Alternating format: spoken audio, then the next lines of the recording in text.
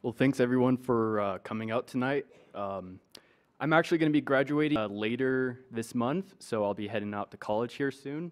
And to kind of talk a little bit more about that, I was invited by some visiting paleontologists. I'll get into that later, but to check out the Brea tar pits, special behind-the-scenes preview of the site and the collections in the museum, and pretty much I'll be showcasing that. And I also took a brief trip to the LA County Museum, so I'll briefly touch on that. So last winter, there was these two paleontologists from La Brea tar pits. They're twins. This is Sean and this is Bo. And they came here to talk with our current collections member, Kristen McKenzie, about some microfossil prep techniques. And they were walking over, we struck up a conversation, and then I was telling them that I was actually heading to California, in the summer. And they were like, "Do you want to check out the museum? We'll give you a special tour." And you can't believe how excited I was to get offered that. But yeah, before I talk about the trip itself, I want to just talk about, the tar pits themselves, what they are, the history of the site and everything. So this is what it looks like today, kind of a Mediterranean climate. So, when I went, it was particularly hot, and not much precipitation. But if we go back about a good 50,000 years ago, this is what you would be seeing. This is what Los Angeles looked like back in the Pleistocene era. And the climate was a lot different. It was a lot more wet and cooler. And I'm going to talk about what tar pits actually are. So they're actual petroleum seeps that come to the ground that are, asphalt.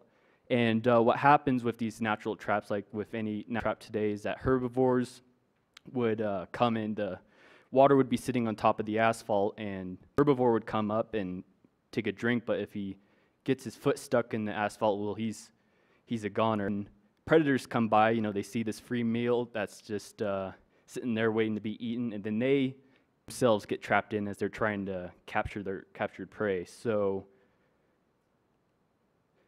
tar pits are really good for preserving fossils. For one thing, since the animals, they can't really go anywhere, so it will be kind of in place. And then after death, the carcass of the animal kind of sinks through the asphalt rather quickly after death. And then with the asphalt, actually penetrates the bones and actually preserves it from the bones being, further decayed and broken down. And after the animal decays, as we, at least vertebrate fossil, the bones become disassembled and disarticulated. And the museum, they actually showed here, these are bones from African lion, and they kind of give an idea of what paleontologists see when they're digging this up. So there's multiple layers where different parts of the animal would be, not just in one flat out layer. They're separated between, different lengths. So then I'm just going to talk about some of the animals that existed during this time. So first ones here, these were, both these look like elephants, but the mastodon is further related to the elephant. There were about, 10 to 15, or 8 to 10 tall, about 15 feet, 15 feet long, and weighed about, 8,000 to 12 pounds, which is roughly around 4 to 6 tons. But the Columbian mammoth, on the other hand, was a true titan because it was one of the biggest land mammals ever to exist. It was about 12 to 15 feet tall at shoulder. They're about 21 feet long, and then 22,000 pounds. So that's 10 tons, and that's actually bigger than some of the Mesozoic dinosaurs like T-Rex. T-Rex, I believe, was only about 7 tons. So this guy technically was bigger than T-Rex and some of the other dinosaurs that existed. We have our infamous predators. We have the saber-toothed cats, or the Smilodon. These guys were about 3.5 feet tall, at their shoulders, so about half the height of a human. About the length of a human as well, kind of similar to the size of an African lion, but their true size comes from, their weight. They're about 350 to 620 pounds, which is at least big in my book as a cat. Then we have direwolf over here. Surprisingly, these guys, they're the biggest of the dog family, but they're not much bigger than gray wolves that live today. They were a lot more robust and they're about 3 feet tall, 5 feet long, almost the same size as the Smilodon, but considerably smaller in weight. And then here are some other bigger predators. This is the short-faced bear. And this bear was one of the largest mammalian carnivores ever to have existed. It was about 6 feet tall at the shoulders, but when it stood up hind legs, it would have been about 12 feet tall. So really big animal. And then it was about a ton weight. Then interesting enough, there was a species of lion that actually here in the Pleistocene. It's called the American lion, and it's one of the biggest in the group cats, the Felis family. It was about between 5 and 8 feet long, about 4 feet tall, and kind of similar in size to the Smilodon in terms of weight, about 500 pounds. Here are some of the strange herbivores. There was a type of ground sloth. There was 3 species, but this was predominantly found in the area. The Harlan's ground sloth. They were about, again, 6 feet tall, shoulders, 10 feet long, and then 1,000 pounds, so that's like half a ton. And then there was the ancient bison here. This is the direct ancestors of the modern bison that live today, and they were between 25% larger than today's bison. So they're actually about 7.5 to 8 feet tall, about 15 feet long, and then a ton and a half in weight.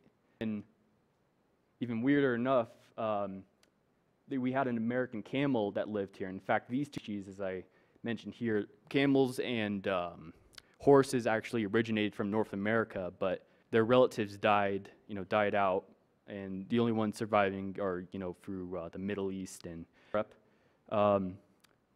So this camel was actually really large. It was about 7 feet tall at the shoulders, 9 feet long, and almost to a ton in weight. And then we have this Western horse here, which is not too much larger than a Mustang today. So it's about 5 feet tall, 8 feet long, and ton and a half in length. But the most interesting thing I found when I was researching here is that we actually have found human remains at La Brea. There's only been one human remain found, back at the early 20th century. It was a female woman. She was around 4'7", so pretty small, and then her age is kind of, so some paleontologists believe she's between 7 and 18 years old, or some people think she's a lot older, 25 to 30 years old. And her cause of death is unknown, at least as scientists. Some people believe she was murdered. Some people believed based off a fossil dog that was found nearby the woman that this was a part of a ritual, like an official ritual. But a recent paper last year kind of disputed this by actually dating the age of the woman to being about 10,000 years old, while the dog that was found nearby was about 7,000 years older. So at least that possibility is counted off.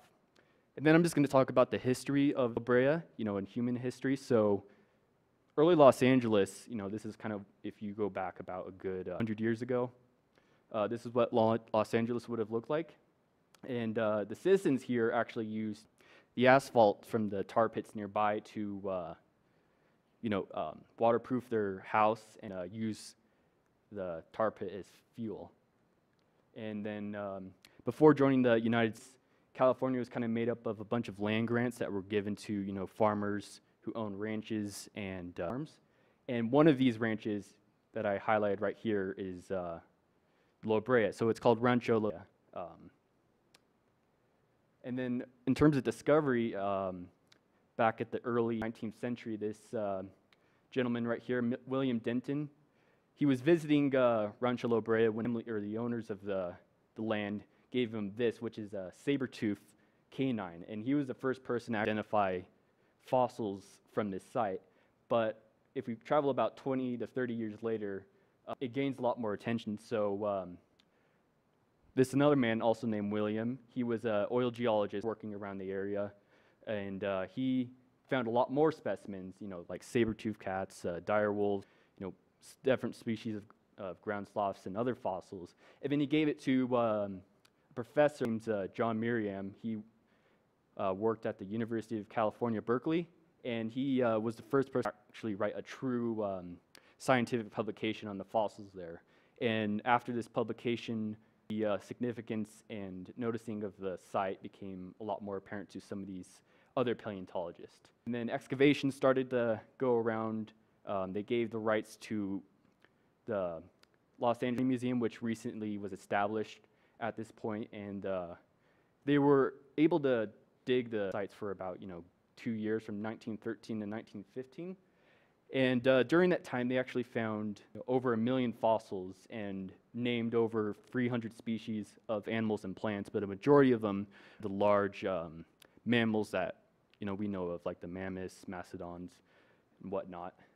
So then this is today, this is one of the recent current excavations. This is called Project 23. It came about in 2006 when the LA County Museum of Art was building an underground plot, and they actually came across about 16 deposits of Ice Age animals. And the museum didn't have much time to collect these, so what they actually did is they actually made wooden boxes to encase each fossil deposit, and there were about 23 boxes built to collect the deposit supply. It's called Project 23. And one of the site, this is Pit 13 or Box 13.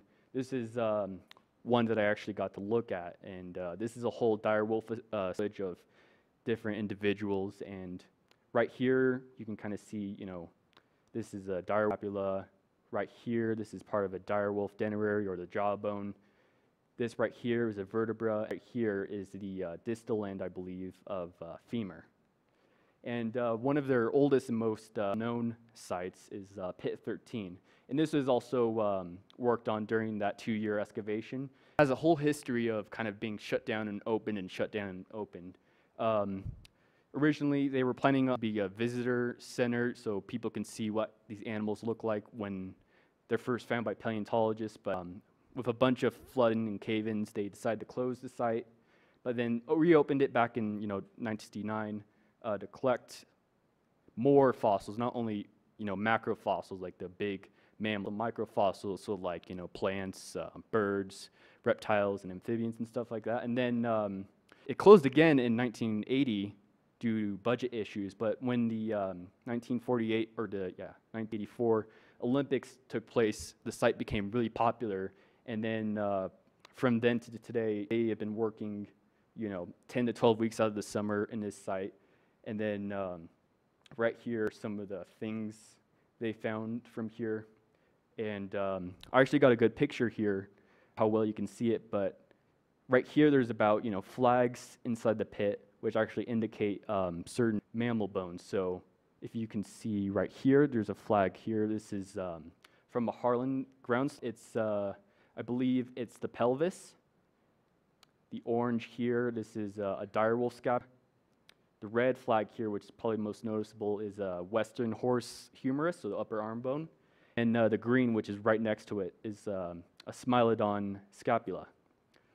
And then when we got to look, this is one of the biggest finds from the Project 23 site. This is a Columbian mammoth named Zed, and he's one of the most complete Columbian mammoths ever to have been discovered. It's really only missing a single vertebra and pieces of the skull. I believe part of the top was cut off excavator, and the bones were found to be semi-articulated, so they were loose. Some parts were connected to how the animal would have been in life, and other parts were just jumbled across, like with that demonstration with the modern African lion thing.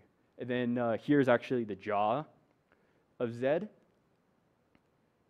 and we actually got to see the actual skull of Zed, and you can see here there's some tar leaking out of the skull, kind of indicating that the tar seeps into the bones when the animal dies and kind of just fills the pores up. And here's me and Sean. Oh no, it's actually Bo, and he's explained to me here Move on to the next one. It's kind of hard to see, but right here he was explaining to me some of these skulls they have. This is a short-faced bear skull, an American lion skull, and a direwolf skull. And it doesn't look like it from these pictures. Skulls are actually really huge. The short-faced bear skull was probably about this long. You know, it's just bear species known. And then the American lion skull, I think, is around this length, so about a good 1.5 feet. So these were large animals. And then see other collection areas. These are all ancient bison pieces, so you can see right there's jaw. You can see numerous places that the horns are there. And this, if you don't know anything about kind of paleontology collections, that this is a really unorthodox way of storing fossils. What we normally do is we actually take a plaster, we make a plaster kind of called a cradle, and it supports the fossil because if a fossil is left on a shelf without anything to support it over hundreds of years, gravity will act upon the fossil and actually break it down. But with these, this is to support it. But they've been working on making more cradles, as we'll see here in a little bit. This is actually the skull of a ground sloth. It looks rather unusual, and I'm not actually sure about the end as well, but you can obviously see some teeth. This is probably the orbit here. And then I didn't take this picture. My chief preparator of the museum here, Mike Getty, showed me some of the pictures from the collections that I just wanted to show off. There's a whole bunch of Smilodon skulls there. And then this is what I was talking about. This is what a traditional cradle looks like. It's made, out of plaster and is used to support the fossil in areas where gravity might damage it. So these are all, I believe, still of the bison, a whole bunch of ribs right here, some vertebra, more ribs down here. And then we didn't get a chance to look at the actual museum itself, but just for your guys' purposes, I would just show you what was in the museum and kind of compare it to some of the animals I was talking about, and so you get an idea of fossils. So this is the American mastodon that's on display at the museum. So this is a female, presumably, and a baby, I think about 6 months old. And they're rare in the tar pits. They only found about 15 individuals, including said baby. Then the Columbian mammoth, as you can kind of see here, was immensely large, speaking to what I was here. This was a male individual, probably, due to the tusk length, I believe, in males being driven the females. And during my research, I couldn't exactly find an exact number for individual and specimen count, but they have said they've found several Columbian mammoths, so at least they found some. And then, we have the saber-tooth cat here, or Smilodon, and I can't really tell the sex of this individual because with saber-tooths, the sexual dimorphism, which is the differences in a species between males and females, is very subtle to none, and it can only be monomorphic, which is pretty much, there's no differences between male and female. Over 2,000 individual, 130,000 specimens of the Smilodon were collected from Brea, and it makes one of the most well-known species found. So, and then this is also the second most numerous animal found at this site, and it's second to the direwolf. The direwolf, this is a whole wall. It's been here to La Brea. They have a whole wall of over 400 individual skulls there, kind of showcasing the commonality with them. And as I was saying, they're the most common fossil found. Over 4,000 or 400, or yeah, 4,000 individuals and over 20,000 specimens. And the reason that we find so many more carnivores here than herbivores goes back to when I was in the tar pits, is that when a herbivore gets stuck in the tar pits, animals like Smilodon and direwolf are generally pack animals, and the whole pack would probably jump right in to catch this prey, but they would all get stuck. So this explains their numerous appearances. And then showing the short bear here, this one is a little bit smaller, so I assumed it was a female. Male short-faced bears are about 25% larger than females, and this is a common trait with bear species in general. So they're very dimorphic, and then over about 80 individuals and 700 specimens were collected, and this is due to, bears being kind of solitary creatures, not really being part of a pack. So the amount that are going in is probably going to be a lot less. And we have the American lion here. This is a adult individual, and it's the same with Smilodon. It's their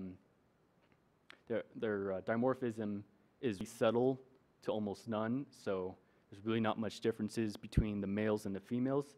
And 100 and 200 individuals were covered. And it kind of goes back to what I was saying about the short-faced bear, where they're scary creatures, but with the American lion, it's kind of debated given that they're related to lions and tigers, Smilodon, who are pack hunting animals. So the decision on how if pack animals or not is still being debated. Then here's the Harlan ground sloth, and same thing as with the saber-toothed cat. Their dimorphism is very little to none. And there's about 76 individuals that have been found. You'll see a trend here where the herbivores are a lot less common in these sites than the carnivores. And then we have the ancient bison here. So this is male adult because it's currently unknown if female ancient bison had horns like this do, and since this one has horns, should be indicated that it's a male. And over 300 individuals have been collected, including a lot of younger young animals, and making them the most abundant herbivores of the area. And then we have the camelops, the ancient camel, and they determined this was a male because the limb bones are a little bit more robust in the males than they are in the females. And like the mastodon, there's been no really exact number given, but sort of like the mastodon, they've said numerous of these animals. And then lastly is the western horse. And there is indication of sexual dimorphism between these animals, as a lot of and website articles like to claim, but what those differences are, they haven't actually said. So I'm just going with the individual for here, and over 200 individuals have been found, and mostly like camelops, there's been young individuals, and then when they do find adult specimens, they find that males actually outnumber the females 2-to-1. Which I think is interesting.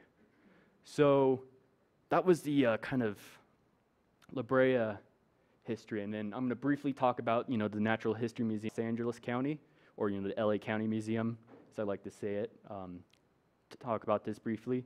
So the entrance I went to, there's a blue whale skeleton, I believe, but I'm not certain. When you walk in, you see this amazing display here where it's a T-Rex fighting a Triceratops. Much information on the specimen numbers or where they came from. I believe they came from Montana, for certain. And then these are some pictures from the lab. This is part of a sauropod pelvis.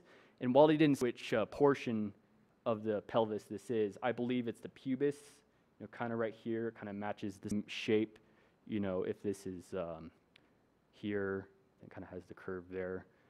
But I'm not certain. And then they had a T-Rex maxilla there. Researched really hard to see if what this is a cast, but I was researching what this cast is from, but I wasn't able to find out. But I instead just showed you for people who don't know know as much as about anatomy. That is right here, so it's kind of the upper skull where most of the teeth would be placed. And then when you walk into the dinosaur exhibit, you see this giant Triceratops here. So it was about 25 feet in length. An interesting thing about this is this is found, I think, in Bozeman, Wyoming.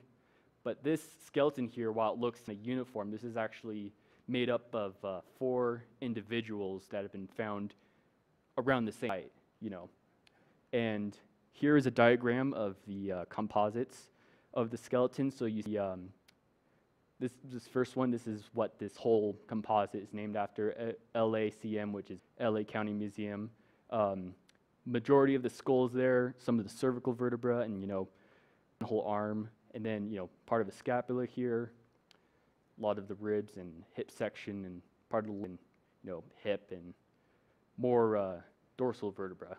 And then this is a really cool dinosaur, Ichthyosaurus. It's incredibly large. It's actually from China. This is one of the only casts that are in that exhibit, because given this animal's size, putting an animal that probably would have been about 60 or 70 tons in life, probably even more with the fossils being heavy, would probably be a safety concern. But one of the interesting things about it is that it has one of the longest necks of any animal known. The animal is about 68 feet in length, but the neck itself is about 31, so that's almost half of the animal's length. It had 19 extended cervical vertebrae. Then there was this kind of mosasaur, plesiosaur animal they found here, and at a glance it doesn't really look anything interesting, just a animal that died on the seafloor, and its specimen is showed. But when you look really into it, it's incredibly interesting, because this plesiosaur was actually pregnant and actually has some of the offspring inside of the cavity. And this is the first case of a plesiosaur actually showing to give live birth instead of legs. And this was found in Kansas around 78. It was lived around 78 million years ago. The adult was about 15 feet long, and the embryo was about 4.5 feet long. A majority of the adult was found besides the part of the neck and the skull, as you see here. That's absent, but all the light brown material shown here is what was found, and then the dark brown material here was part of the embryo. And then in the paper that described this fossil, he hypothesized that given that unlike other animals, like sharks, that give, have full individuals, when they give live birth, that since this only has one, offspring thing, it might indicate that this animal would have cared for its young, in a way to, whales today, how they watch over their young for a good number of times. So the parent probably would have been around the offspring for a good majority of its first few years. And this is one of my favorite dinosaurs. This is called Carnotaurus, and this name is intentional. I'll explain here in a little bit, but this is a theropod dinosaur that lived in prehistoric Argentina around 7 million years ago. 10 feet long, or 10 feet tall, 25 to 30 feet long. And the skull, unlike most theropods, like if you saw the Tyrannosaur skull earlier, it's a lot more short and deep, so it's a lot more taller in length. And its characteristic feature is it actually has laterally facing horns. The reason I call it a horned cheetah is because a study was done studying the caudal vertebra from Carnotaurus. And right here, this is a typical theropod caudal vertebra, and this is what the muscles around the tail would look like. But in this one, this is what Carnotaurus's tail vertebra looked like. Its caudal processes actually extend upwards in a V shape, which would allow for a certain muscle called can't remember what it's called exactly. It's from the tail to the back of the femur and the pelvis, and it would allow it for be a lot larger size, which helps with the animal's running, because this muscle helps pull the leg back. And we think, paleontologists believe that along with its unusually, if I go back here, it has unusually long legs compared to its body size. Along with these, it could have been one of the fastest theropods ever to have existed. Speeds around 30 to 35 miles per hour. Then the last I'm going to talk about is the one and only Tyrannosaur growth series that the museum displaying. It's the only one in the world. I labeled different parts here. Number one, this is a baby Saurus. It was about 2 years old, about 11 feet long, and so far it's the youngest T-Rex we've heard so far. And then right here, we have a juvenile Tyrannosaur, about 13 years old in age, and it doubled its size during that time. It was about 20 feet long and was about tons in weight. Then this one here, I believe this is an original specimen that the LA County Museum found. It's a subadult Tyrannosaurus called Thomas, and he was about 17 years old in age, and he's tripled his size in about a few years compared to when it was a baby. 34 feet long, so almost the maximum size of T-Rex, which is about 45 feet long in length, fully grown, and it was about 7,000 pounds, so about 3.5 tons. And then this fossil is actually 70 original material, which is incredible in the paleontological community because T-Rexes are often found parts and different specimens, and it's up there with tyrannosaurs such as and Stan as one of the most complete tyrannosaurs ever discovered. Then going over some acknowledgements, I wanted to personally thank Bo and Sean for inviting me to Brea. I wanted to thank you guys, WIPs, for allowing me the opportunity to speak. And then lastly, I wanted to thanks to all my friends and family who supported me through my long journey as a 4-year-old, crazing about today where I'm actually giving a talk. I wanted to thank all my friends and family for supporting me all the way through, and I appreciate it. And I'll answer any questions if you guys have them.